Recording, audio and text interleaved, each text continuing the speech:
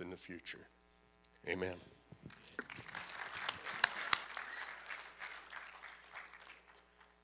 Thanks, Pastor John. And you know, he's a great example of never give up, right?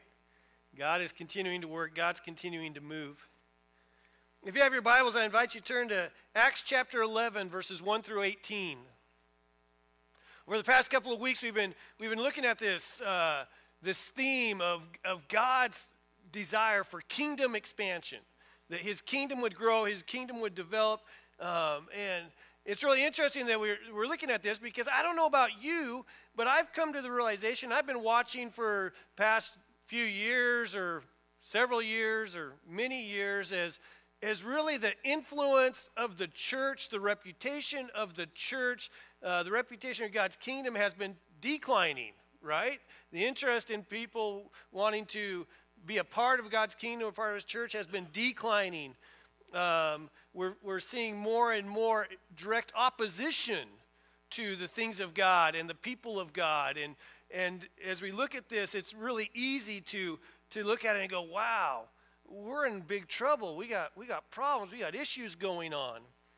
And then on top of it, you know, you look around the world and you see all around us, and there are so many people who are just really, their lives are living in a way that they're just going, there's all sorts of anxiety, there's all sorts of stress, people don't feel safe, and it's bringing up all of these issues all around us. So we've got racial issues, we've got political issues, we got moral issues, we've got all the, you know, we got political, we got everything going on. Just seems to be breeding ground for stress and anxiety and unrest and just this whole thing of being unsafe. And a lot of people have been looking at this and going, you know, hey, what does this mean for the church? What is it? And there's been a lot of people, and I've heard a lot of doomsday speakers are saying, well, the church is dying out, and the church is done, and you know, and it's just going to keep getting worse and worse. And I've seen a lot of people who've gotten really anxious about that idea, and we've almost come to this attitude of, well, we got to circle the wagons, and we got to protect ourselves, and we got to kind of become our own little group, and make sure that we're okay, and just kind of shield ourselves from the world around us and from all the negativity that's going on around us. Now, it's interesting because I'm part of a pastor's continuing growing group, and basically it's a pastor's book of the month club where we read a book and then we get together and talk about it. And the one we've been reading this month is called Reappearing Church. And it's a book written by Mark Sayers, who's a pastor in Australia. And he's been following the trends. In fact, the book right before this that he wrote was called Disappearing Church, where he addressed all the issues of the decline in the church and where the church is going. And he came in here and he wrote this one next, and its subtitle is The Hope for Renewal in the Rise of Our Post-Christian Culture. Okay? And basically what his premise is that what we tend to forget and what we've tended to get our eyes off of and our focus off of in the midst of the struggles, in the midst of the crises, in the midst of pandemic, in the midst of all the issues that are going around us, is that everything that's going on is the perfect breeding ground for revival.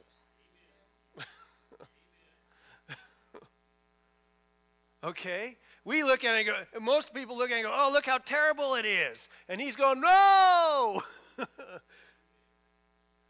It's when things are tough, it's when things are hard, that's when revival has opportunity.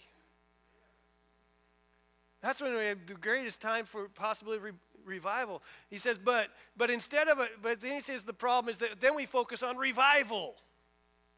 We focus on revival. He says, no, we don't focus on it. He says we need to focus on renewal. Renewal. And some people are going, well, what's the difference? Well, here, he actually defines this on page 33 of his book. He says, here's what renewal. It's the refreshment, release, and advancement that individuals, groups, churches, and cultures experience when they are realigned with God's presence. Or the resumption of our God-given purpose to partner with God fully, participating in his plan to flood the world with his presence. So renewal is about us coming together, coming back to God, getting back into connection with God, relationship with God, fully trusting in him and partnering with him in his mission. Right? Well, then if that's renewal, what's revival?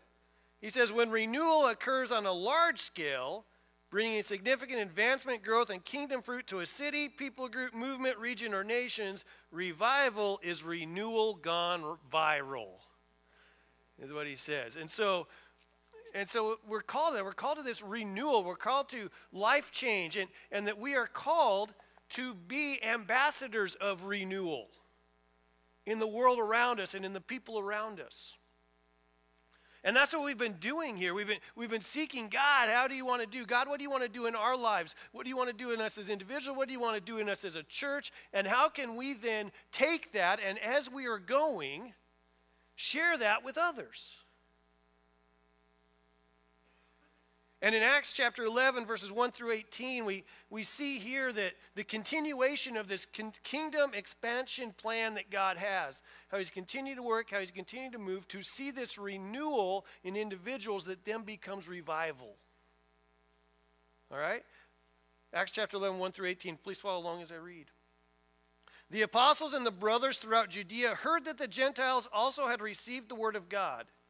So when Peter went up to Jerusalem, the circumcised believers criticized him and said, "You went into the house of uncircumcised men and ate with them." Peter began and explained everything to them precisely as it had happened. "I was in the city of Joppa praying, and in a trance I saw a vision. I saw something like a large sheet being let down from heaven by its four corners, and it came down to where I was. I looked into it and saw four-footed animals of the earth, wild beasts, reptiles, and birds of the air. Then I heard a voice tell me, 'Get up, Peter, kill and eat.' I replied, 'Surely not, Lord. Nothing impure or unclean has ever entered my mouth.' The voice spoke from heaven a second time, 'Do not call anything impure that God has made clean.' This happened 3 times, and then it was all pulled up to heaven again.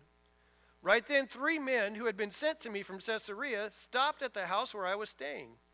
The Spirit told me to have no hesitation about going with them. These 6 brothers also went with me, and we entered the man's house. He told us how he had seen an angel appear in his house and say, 'Send to Joppa for Simon, who is called Peter. He will bring you a message through which you and all your household will be saved.' As I began to speak, the Holy Spirit came on them as he had come on us at the beginning. Then I remembered what the Lord had said, 'John baptized with water, but you will be baptized with the Holy Spirit.' So if God gave them the same gift as he gave us who believed in the Lord Jesus Christ, who was I to think that I could oppose God?" When they heard this, they had no further objections and praised God, saying, "So then, God has granted even the Gentiles repentance unto life." God, we pray you'd speak to us today through your word. That you'd teach us your truth. That God, you can show us how we can join you in your mission, we can join you in your ministry, that we can see your kingdom grow and expand, that we would see renewal in our lives and we'd see revival throughout the land and throughout the world as you lead us and as you guide us according to your Spirit. In your name we pray, amen. Amen. Well, God has called us that as we are going, make Christ-like disciples, right? Who love God, love others, love themselves, and serve the world. He's called us to join in, and he said, guess what? This isn't just for you. This is for the whole world. This is God's calling, his message. Peter tells us the will of God is that none should perish, but all should come to repentance. And so we have joined him in this mission. We've joined him in his ministry. We need to see that this is happening. But then the question becomes, well, how do I help build the kingdom? And we've been looking over the last couple of weeks at this in Acts chapter 10 of Peter's encounter with Cornelius and how God moved in there and how God worked and how God's doing this. And now as we continue on, we're going to learn some other things about how we can help build the kingdom of God, how we can join him in building the kingdom. The first thing we need to understand is that if we're going to truly join God in helping to build his kingdom, then we can expect opposition. Okay? Aren't you glad you came today? All right? But we can expect opposition. Not everybody's going to be excited about what God is doing in and through our lives. Not everybody's going to be excited about the kingdom of God growing and expanding and becoming what God desires for it to be. And we will run into opposition. Some of that opposition is going to come from outside the family. Okay? It's going to come from outside. The things that are going on around, Paul tells us that we are in a battle. And our battle is not against flesh and blood, but it's a spiritual battle in the heavenly realms that we're encountered with. And guess what? Satan doesn't want to see God's kingdom expand. And so we are in a battle, and it's a spiritual battle. So we have outside opposition. There are people who are under the influence, under Satan's influence, under evil spirits' influences. And don't get me wrong, I'm not saying they're all demon-possessed, but they're under that influence. Okay, they're following the lies of Satan. They're following the path of Satan, and they oppose us here on earth. They're in opposition to the kingdom of God and to the things of God and the truth of God to move forward. There is opposition out there, and we need to realize that. I don't know if you've watched the news. I don't know if you've watched media, but there's a growing trend of negativity towards the church all around us. Okay? And there's people who are trying to push that and are trying to see that. There is opposition out there. We need to remember in that opposition, like I said, from what Paul shared with us, is a spiritual battle. Believe it or not, those people, even the ones who come directly against us, are not our enemies. They are people God loves and God cares about. They're the same people Jesus died for, to bring them in. In fact, this will probably resonate with more people here than maybe a lot of other places. What if instead of thinking of them as our opposition or even as our enemies, what if instead we viewed them as prisoners of war who have been captured by our enemies? And God has called us to bring freedom and liberation and to share his love with them, in the hope and the attempt that they can be rescued and returned home. How would that change the way we respond? How would that change the way we interact or we view them or we pray for them even? If instead of seeing them as our enemy, we instead saw them as our brothers and sisters who are just caught and enslaved and entrapped by the real enemy. But there is a reality. We will experience opposition as the people of God from outside. There are people who come. But the other reality is that we can expect opposition, and sometimes it'll come from inside the family. Our brothers and sisters, the ones we love, the ones who are seeking to follow the same Christ that we are seeking to follow, we can run into opposition. Peter runs into that, right? He goes out, they have this great, you don't want to talk about revival, holiness meeting there. Peter's there with Cornelius, with his family, with friends and stuff. Holy Spirit comes, it's an exciting time. He gets back, and the next thing he says, the brothers, the apostles and the brothers throughout Judea heard that the Gentiles had received the Holy Spirit. Okay? They had received the word of God. Now listen to verse 2. So when Peter went up to Jerusalem, the circumcised believers criticized him and said, "You went into the house of uncircumcised men and ate with them." All right? Peter's coming back. God has just moved. Can you imagine how good Peter is feeling when he's coming back about this? I mean, the Holy Spirit had just poured out. In fact, if you read later on in Peter's testimony, he says, "I didn't even get to finish my sermon." Right? He just started speaking, and suddenly the Holy Spirit, he didn't even get to finish his sermon. Holy Spirit took over. All right? And he's there, and he's moving, and he's just so excited about what the Holy Spirit's doing and how he's moving and doing all this stuff. And he gets back, and the first thing he encounters, criticism. Criticism. All this is going on, and all anybody can think about is, you went in the home of uncircumcised people. How could you? How could you? And now I know Today, Holy Spirit moves. We sometimes end up in things that we can expect that God's going to move us in ways we don't expect. We can plan on that God's going to call us into things that we haven't done before. As God continues to move, there's going to be some things He's going to say, hey, we need to let go of some of those things, even if they're things we've always done. Because He's saying He has a plan and He has a purpose. And there's too many people out there that need to hear about it for us to get caught up in all the what we always have or what we never have done. And instead to say, hey, God, we will be obedient to you right here, right now. What do you want? Where are you moving? How can we join in? What's going on? And I've been, like I said, we've been pastoring for about 28 years now, full time. And in the midst of it, I've seen so many of the things that tend to happen in the church. When the Holy Spirit moves, the Holy Spirit, and immediately there's opposition. There's opposition. Oh, we've never done things that way before. Oh, we've always done it this way before. Can't change, can't do it, can't, and I'm not surprised by it. I've done it myself. Okay? Be honest about it. But the thing I've discovered in myself and in the people I've talked to and the things I've observed as we've gone through it, what I found was that the arguments and the things that are going on had nothing to do with the will of God. They always had to do with personal preference or my comfort. I'm not comfortable with that. Sorry, God didn't call us to comfort. All right? And if somebody told you, hey, you follow God, you'll always be comfortable, they lied. I'm sorry.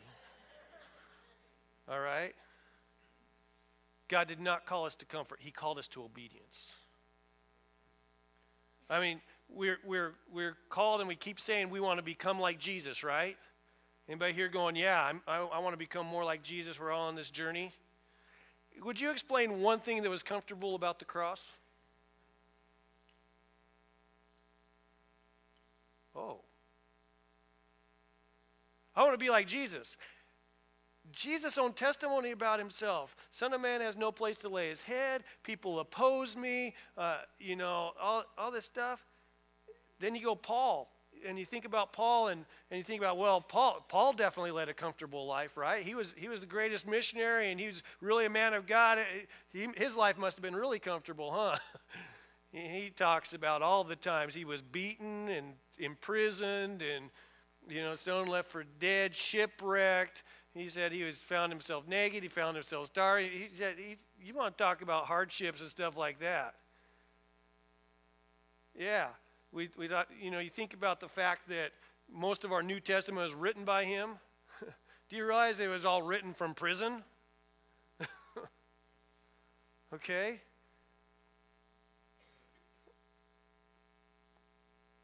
Not comfortable. Not comfortable. And yet somehow we seem to have bought into this in the church. And I'm not pointing my fingers at anybody else because I'm right there with all of you, okay? Is that somehow we have built this idol of comfort in the church. That has said, you know what? It needs to be comfortable. And if it's not comfortable, it's not of God.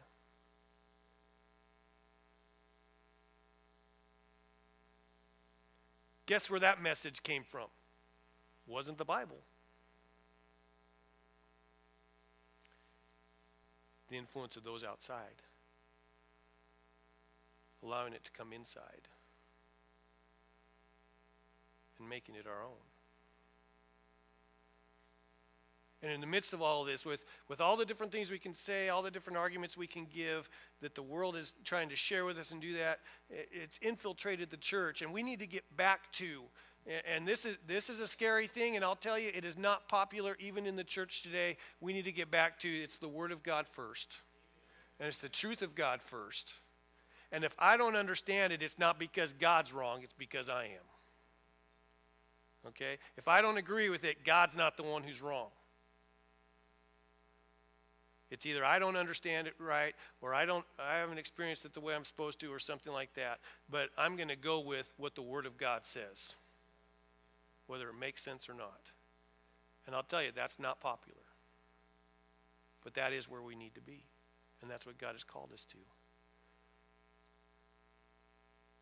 And so we just need to understand that if we're going to say, God, we're going to follow you. God, your Spirit's going to lead us. We're going to be obedient. We want to see your Spirit poured out. We want to see renewal in our lives. And as our lives are renewed, that it would spread out to others, that their lives would be renewed, that we would experience revival. We got to understand, there will be opposition. Just expect it. The good news is, in the midst of it, Jesus himself told his disciples, you know what? Don't worry about it. I've overcome the world. We've already won, okay? It's done. It's finished. The victory's already been declared and won. And so any opposition that comes has already been defeated. And we just got to keep trusting God and keep following him and keep being obedient, and he will see us through. So how can I help build the kingdom? Number one, expect opposition. But then number two is overcome opposition. Overcome opposition. Like I said, Jesus said, don't take heart. I've already overcome the world. I've already defeated. The opposition has already been defeated. It's just now, lip service and background noise to try and distract us and try to keep us off of our focus and what God desires for us. Well, if we're supposed to overcome the opposition, how are we supposed to do it? Well, let's follow Peter's example. The first thing is state the facts, right?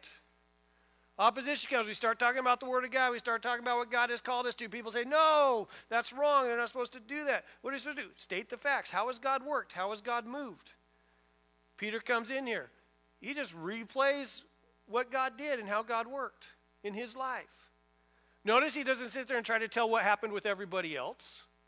He doesn't try to say God spoke to everybody. All he says is, this is my experience. This is what God said to me. This is how God worked in my life and through my life. This is where I was going with. And that's what we have. Pastor John came up here today and said, hey, why do I believe people can be set free? 25 years ago, God set me free. Right? And as we go in the world and as we're going out there and as we're saying, hey, how do I know you can have hope? How do I know you can have peace? How do I know you don't have to be anxious and stressed and allow everything in the world to just overcome you and overwhelm you and make your life, just mess your life all up? How do I know that? Well, because God's been doing it for me. He's been doing it for me. But that means you have to have let him do it for you so that you can then give that testimony, right? You sit there and say, hey, you know what? That's all God calls us to do. As we're going, just share what we know. What do we know? What I've personally experienced. That's what we can share. That's all God calls us to share. Too often I hear people going, well, I don't know the Bible well enough. Well, I don't know these ways and terminology well enough to really witness or to share with other people. That's not what God's calling you to. Don't worry about what you don't know. Share what you do know as the Holy Spirit leads you. And then God will open it up to other people. That's all Peter did. Peter didn't try to go, oh, I got to get all this theology and all this stuff in place. He just said, this is what happened. This is what happened. He starts with his vision and goes to the people coming and then goes to traveling, starts preaching. The Holy Spirit interrupts by pouring out his Spirit upon him. He says, this is what happened. And that's all we need to do. He doesn't, and notice, he doesn't try to embellish it. He doesn't go, well, let's make the story better and expand it, because they may not believe it or understand, or it may not be as exciting to them as it is to me. So this is what it is. State the facts. This is what happened. And then after you state the facts, state your conclusion or your conclusions from it. Okay? Peter tells all this stuff. As you come to verse 15. As I began to speak, the Holy Spirit came on them as he had come on us at the beginning. Then I remembered what the Lord had said. John baptized with water, but you will be baptized with the Holy Spirit. Verse 17. So if God gave them the same gift as he gave us who believed in the Lord Jesus Christ, Who was I to think that I could oppose God? Hey, I saw all these facts. Here was my conclusion. If God's doing the same thing in them that he's been doing in us, who am I to oppose God? Hey, if the Spirit of God is working and moving and touching people's hearts and touching people's lives, helping them grow, whether it's new people coming into the family or the people who are already part of the family growing in their relationship with God, who am I to oppose it? Who am I to say that it's wrong? Who am I to say that it's ungodly?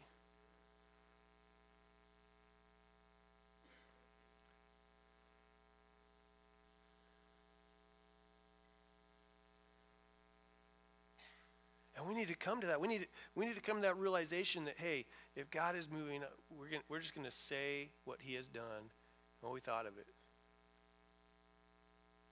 And trust God that he knows what he's going to do, what he's saying and what he's doing. Side sermon. And I think we need to come to the same conclusion that Peter came to. Right? If God is moving and God is at work and his Spirit is leading and his Spirit is moving, then who am I to oppose God? Right? That's how we become part of a bigger family. Because it's not just about pay Naz. You understand that, don't you? It's not just about us. We're part of a bigger family. We got family all around this community that are meeting now as well. Some of them don't necessarily agree with everything they do, but guess what? The Spirit's working, the Spirit's moving. I'm for them. I'm not going to oppose God.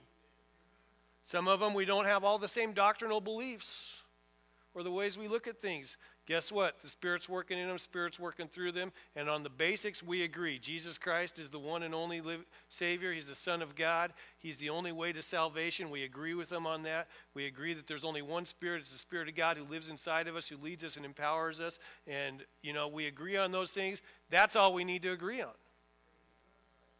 If they're not against us, they're for us, right? Yeah, we're on the same team. And we need to come up with that and be willing to say, guess what? If God is moving, who am I to oppose God? And trust me, I've been around long enough, I've heard all the things. Oh, if that church is growing that fast, they must be watering down the gospel. Right? You ever heard that one? Oh, they're not truly preaching Jesus Christ, or they're not really calling people to repentance. They've somehow watered it down and made it a lot easier. You know what I found? As I've talked to pastors from those churches and stuff, that the direct opposite is what is true. Usually they are much more strict than the rest of us are in what they're calling people to and what they're requiring. Okay, so we can't do that. What I found, self-confession, and I know it's just me, none of you would be like this, just everybody in every other church.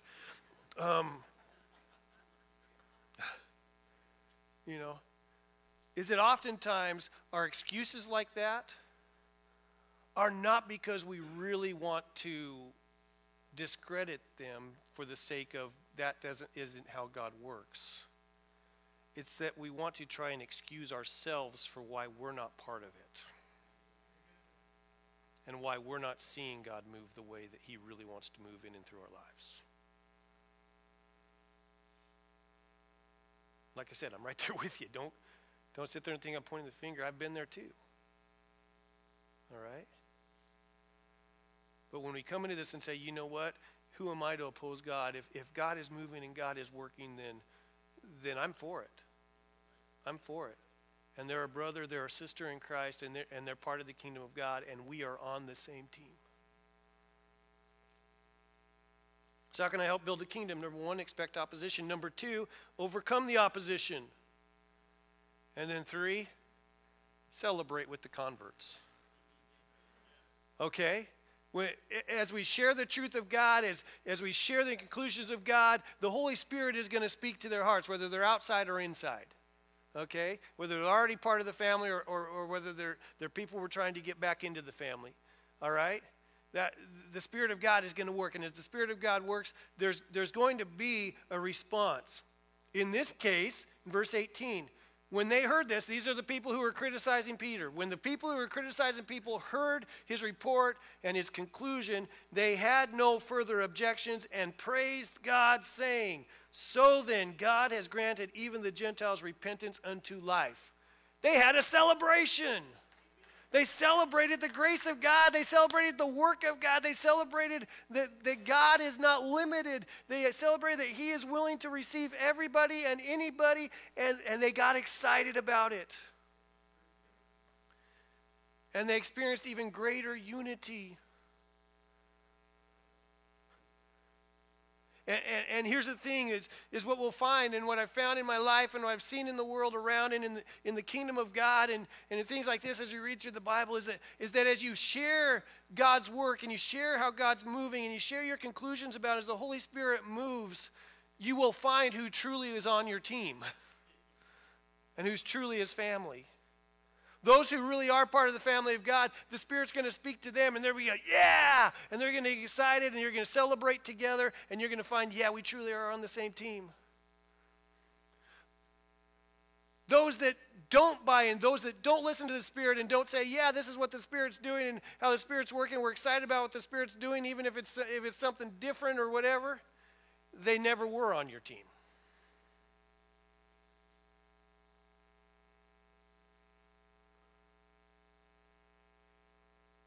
Now, let me make sure we get this right. As the Spirit is moving and the Spirit is speaking, this isn't on you. As the Spirit is moving and the Spirit is speaking, those who are in tune with the Spirit are going to get on board with what the Spirit is doing, right? Those that reject it were never on your team in the first place.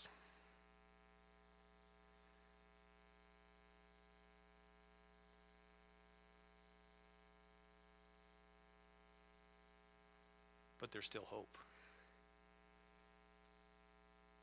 Keep speaking. The Spirit will keep working.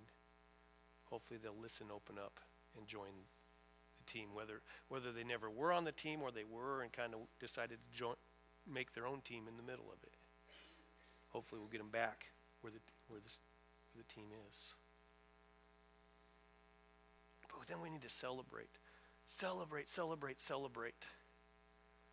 That's what we're looking for. The work of the Spirit, the movement of the Spirit in our lives, through our lives, renewing our lives, sharing it with others that their lives may be renewed. And as the renewal continues to spread, both within the body and bringing people into the body and the body growing through it, that's when revival happens.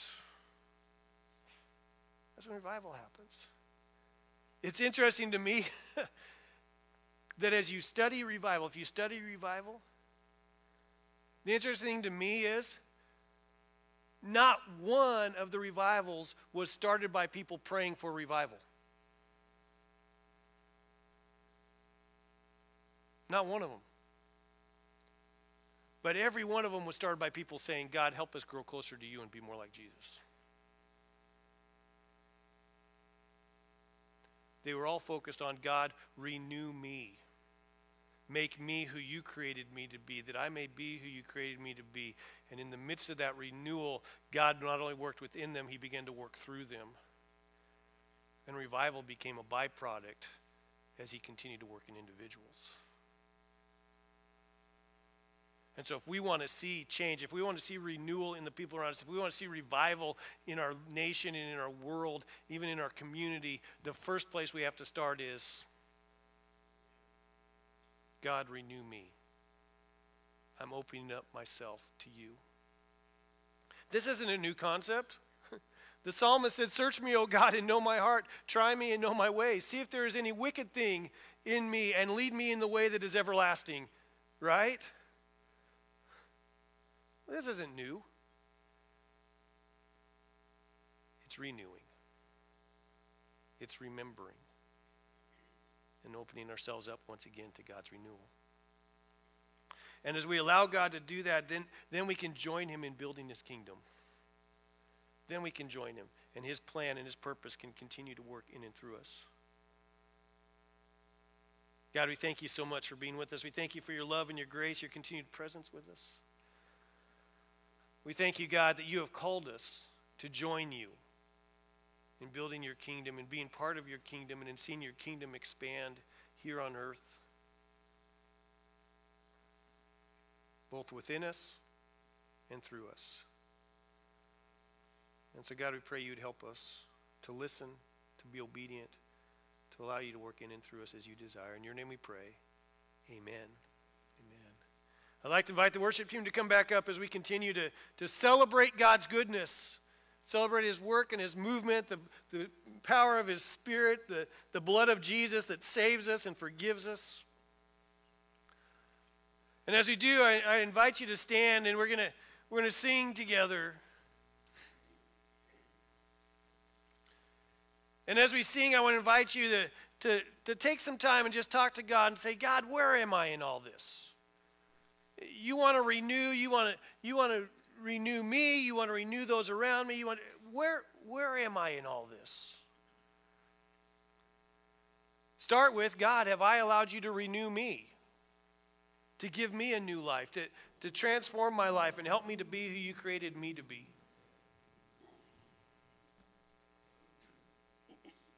And as he goes, yes, then you go, woohoo, yes. How can I be an agent of renewal in the world around? How can I join you in your ministry and in your mission? And allow him to work with you.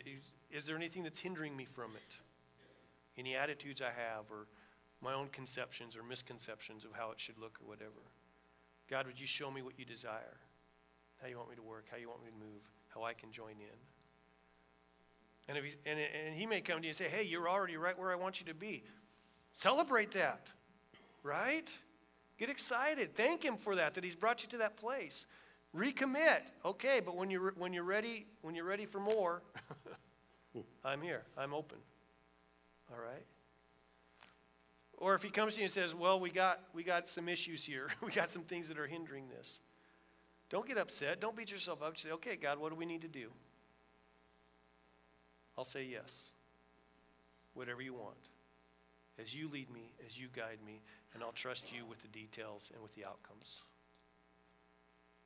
But I'll encourage you this morning if you want to come and pray, you're welcome to come and pray.